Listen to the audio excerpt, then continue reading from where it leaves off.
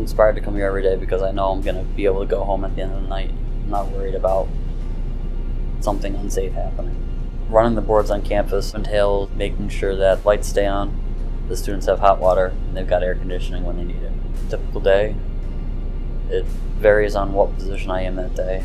Your work environment's going to be in the shop, it's going to be hazardous, it's going to be hot, it's going to be noisy.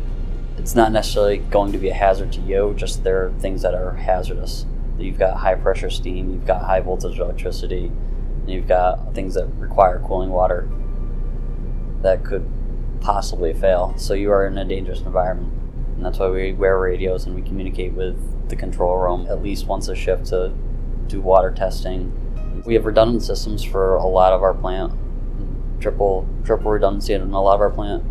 Because of that, we're able to isolate problems quickly and take care of a problem quickly, because if it's an unsafe location, there's no sense in trying to send someone in there to work.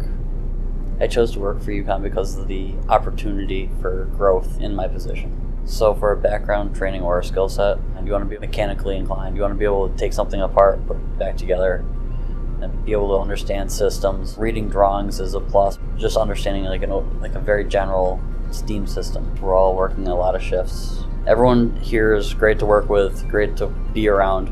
Some of the rewarding things about working here is it's a clean, friendly, and safe environment to be in. The biggest impact is being able to get the turbine started. To me, that's just a very rewarding part of my day.